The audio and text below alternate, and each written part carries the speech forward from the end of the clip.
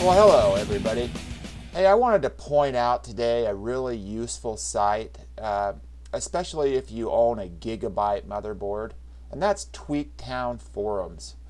They have a gigabyte forum here, and you can get help from actual gigabyte representatives.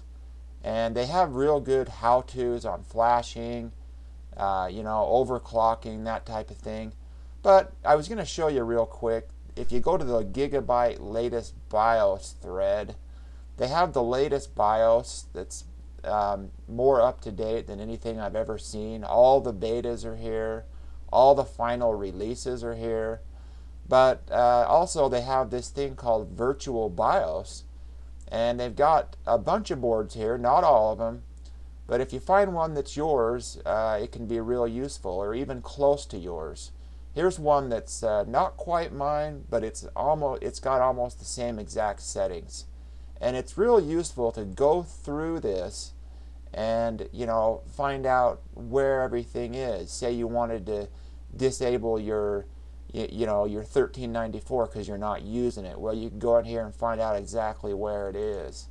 You wanted to find your hard disk boot priority. You go in here and find out exactly where it is before you go into your BIOS and you're stumbling around in there.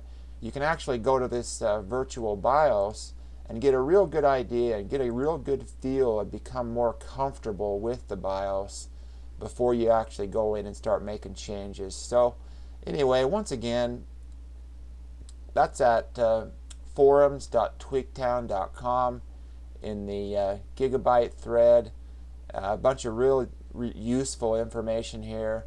All these articles about overclocking and flashing and that type of thing are really useful too. And just wanted to point that out. You guys have a great day.